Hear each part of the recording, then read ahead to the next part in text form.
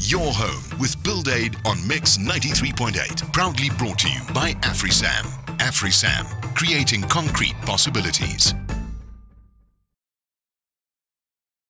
BuildAid on Mix 93.8 FM. Good evening. My name's Graham Alexander, and as usual, it's Kay looking after all of us and Simon looking after the desk. I'm going to be chatting to Rogan Heale from Schindler's attorneys this evening. We're going to talk about all things legal, and there are some groundbreaking cases that have come up recently. Kay, we're also going to be having some fun.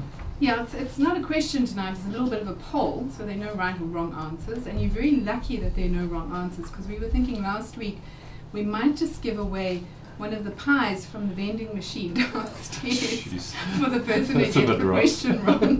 Yeah, gets it wrong. Wrong. But we're not going to do that to you, because those pies freak us all out. So I've got a list of places where you probably indulged in a little bit of debauchery back in the day.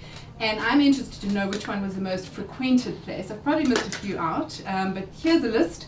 Heaven, The Doors, Fancy That, Plum Crazy, Thunderdome, White Horse Inn, Bella Napoli, I'm sure you all went there, Boobs, San Lorenzo, Q's, Dirtbox, Idols, Chelsea, Caesars, Mandy's, Dillon's, Caricatures, and Zeppelins. Okay, wasn't the White Horse in a boxing club? No, no, yeah, it was, after midnight or something, after a few beers. But send us your favorite club from back in the day and a few memories if you have them on 41348.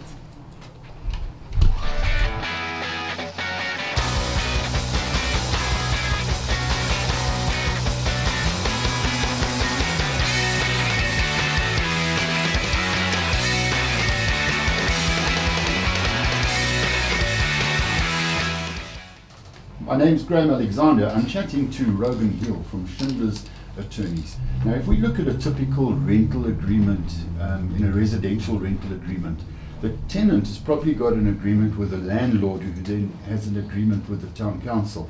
So that wouldn't apply then, because if he hasn't paid his rent, you have a problem with the landlord, not the council. Well, that's pretty much it. You're not going to find too many residential leaseholders that have their own account with the city.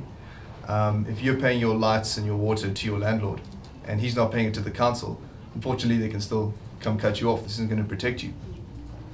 You will of course have a remedy against the landlord for not paying the rents and causing you to not have lights and water. Yeah. So this is more a situation, and it's generally in commercial settings where there's such high water and electricity usage that the tenant will have their own account with the city. Yeah.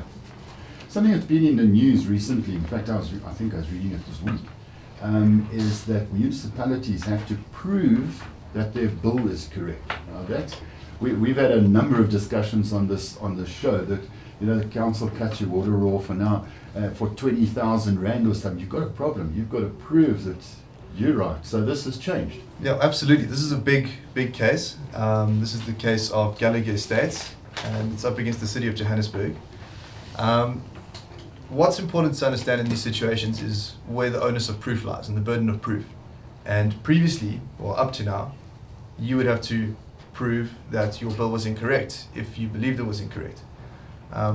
So if you would get your bill and you'd have a meter that was giving you wild readings, you would go to the city and say, no, there's something wrong with this bill, it's incorrect, and they would get you to, well, you would have to prove it in order to show it.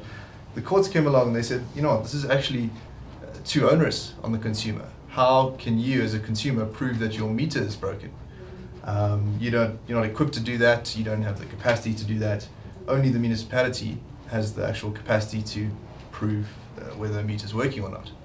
So what's important in this case is the court said they moved the burden of proof onto the municipality, and they now need to prove to you that this meter is correct. They need to provide you with the meter tests, show that the meter was tested correctly, and that the readings are correct. If you decide to challenge it, it's quite a big step. What happens while this dispute is in place? Can they cut your water off? And if this carries on for 2 years, well, the question is what they can do and what they do. So technically, and according to the law, if you have an ongoing dispute with the municipality and that dispute is unresolved, and you can show that it's unresolved, then they're not allowed to cut you off. They need to resolve your dispute. So So that's the good side. That is the good side. Yeah. The question is whether that actually prevents them from doing it. And there's lots of times when they come along and issue disconnection notices and disconnect people without resolving their disputes, which is becoming a big problem. I guess that most of the disputes are around the usage of water or the quantity of water. But I guess there's also sometimes administrative problems where they've invoiced you incorrectly or something. So this burden of proof becomes an administrative issue. It does become an administrative issue. What this case dealt with specifically is, so for example, the person who was challenging their bill, they had meter readings for a period where their readings were normal. Then this meter came in and their readings were wildly higher than they had been previously. They removed that meter and put in a new meter and their readings were back to normal. So objectively, you look at this and all indications say that there's probably something wrong with that meter. Despite that being the case, somehow you were still obligated to prove that that meter was broken, even though reasonably it seems that it was broken. Yeah. So what's important here is that the court decided it's beyond your capability as a consumer. You don't have the tools or the equipment or the know-how. The only remedy you have is to ask the municipality to test the meter themselves and provide you with the result of that test, which doesn't really shift the balance in your favor too much. So this is quite an important ruling, and it's going to ensure that the municipality invoices you correctly. And some of this is really great news for the consumer, making the consumer's life a little easier when you're up against a giant like a municipality and you've got to prove all sorts of things. The next topic, Rogan, is with regard to valuation of properties. Yes. Which the councils do fairly regularly. So you may have a property that's worth 2 million and then they decide, no, it's not 2 million, it's 2.2, or you could argue with them and say, no, it's 1.8. But the issue here is that you can put in another valuation once a year, but the council can revalue your property whenever they like. Well, there's a new mechanism that's come about. I think to paint the picture of it really works is every couple of years there'll be a big general valuation roll where the municipality will come along and they'll value every property in the city. And the last one of those was done in 2013. And you get given your property valuation that of course dictates what your rates are going to be for the next 5 or 6 years. Every year in about June or July, they publish a supplementary valuation roll, which is something that they do in between the main rolls. What they do on these rolls is they'll add all the new properties that have come into existence. They will maybe revalue properties that did exist and that sort of thing. So what has historically happened is maybe the council will decide that something's changed in your area and your valuation needs to change. And they are going to notify you in advance that your valuation is going to change on a particular date. So they'll come to you a few months in advance and say, in July on the next roll, we're going to revalue your property to something higher or lower, whatever it is. And that gives you an opportunity to challenge that. If you don't believe it's correct, you go and you provide additional evidence and you challenge the proposed valuation. Whether you do or whether you don't, or whatever happens, then your property becomes revalued on that date. Normally, as I said, June or July of every year. What the municipalities have been doing, well, what Johannesburg has been doing, is they would issue a new type of notice which would instantly revalue your property. They came along and they would say, 1 month you would suddenly find your bill, well, your rates account having gone up by a massive amount, and they would have changed your valuation. And then they say your opportunity to challenge this will be at the next roll, which would be in July the following year. So if you get your valuation changed in October, for example, the first opportunity you would have to challenge this would be in the roll 6 months, 7 months later. In the meantime, your rates have gone up, you're obliged to pay your increased rates this whole time, and for a big property or a commercial property, that can be quite significant. You mentioned a Mitchell judgment that sort of upset the apple cart. So the Mitchell judgment is the one that did upset the apple cart. What everybody thinks that this judgment says is that the new owner can be held liable for the old owner's debts.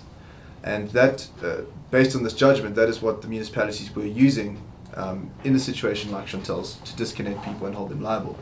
But that isn't what the Mitchell judgment said. What it said was that if there are debts attached to the old owners, in the old owner's name, to your property, the municipality can attach your property to pay those debts, which sounds very scary. Essentially what they're saying is that your property still stands security for the old owner's debts. And so in theory what could happen is the municipality could get a judgment against the old owner. They could get an execution order against that property, which is now in your name, and sell the property to pay those debts. That hasn't happened yet, and it hasn't been tested on a constitutional level yet. So we'll see where that judgment goes. But this case now with Chantel and your firm, this is a precedent now. Yeah, I think it clarifies the issue quite a bit. It makes it clear that just because there's debts still attached to your property doesn't mean they can be attributed to the new owner. They can't make you liable for those debts, and they certainly can't take credit control action against you for this. If they do, it's already been found to be unlawful. So, Kay, the most popular club or hotel? Doors and Bellas. That's what I kind of thought would happen. But I mean, there are names of clubs and hotels that are coming up that I've never heard of. I'm astounded at the amount of jolling that's been happening. One, though, that did come up from Peter was Smugglers, and that hadn't come up before, and I know that's quite an old haunt. And then King of Clubs as well, from Cliff, and 206 from Biscuit. Those are ones I remember going to. Okay, you should start a Facebook page with the BuildAid on Mix page about all these clubs. There's hundreds. Yeah, I love all the stories as well. Just a note here, Henk is saying that he's gone off the grid, so he is still living in the house, but he's actually quite comfy. Well, there you go. See what happens. But he really, really wants to become innovative when they cut you off. Absolutely. And Simon, thanks so much for looking after the desk. I believe you're going to be playing some great music as we go on this evening. Yep, up for another 2 hours, so keep tuned. Yeah. And Ian, thanks for videoing as usual. Kay, looking after all of us. And a very special thank you to my guest, Rogan Heale. Thanks so much for coming to chat to us. Thanks for having us, Graham. And best of luck to Chantel. Yep, from all of us to Chantel and her little one, and the rest of her family, her other beautiful little one and big one. We do this every Wednesday between 6 and 7. Chat to you next week. Ciao. Awesome. Thanks a lot. Your home with BuildAid on Mix brings you all sorts of interesting info about building. Graham Alexander chats to different guests every Wednesday evening between 6 and 7. Proudly brought to you by AfriSam. AfriSam, creating concrete possibilities.